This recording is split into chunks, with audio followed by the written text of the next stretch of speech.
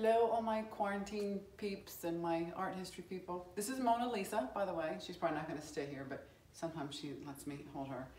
I'm more of a dog person, but we do love our Mona Lisa.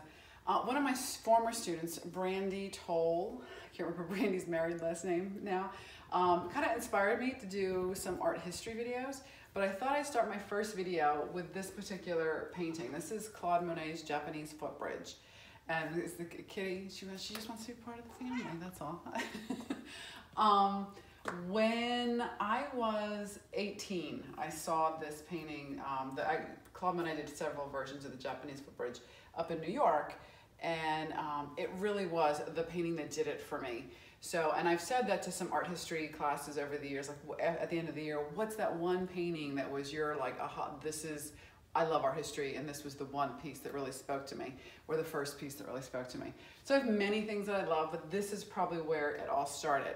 And I had to write a research paper on Claude Monet, and I picked him because I liked the colors that he chose on his painting palette.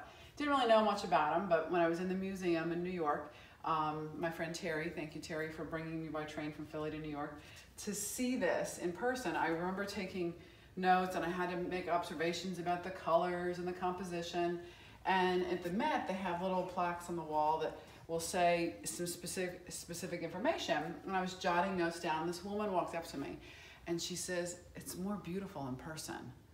And I thought to myself, "You've seen this?" She goes, "Oh yeah, that's Giverny, it's outside Paris."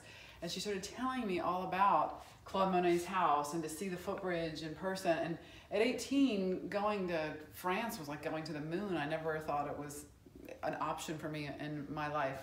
But now I've been there 3 times to Giverny and Paris 9, and love to travel. But this is where it all started for me. So I remember putting the ladies' quotes in my research paper, and I got a very good grade on the paper, by the way. So tune in next time for my next art history video. I'll pick one of my favorite pieces and explain to you why I love it.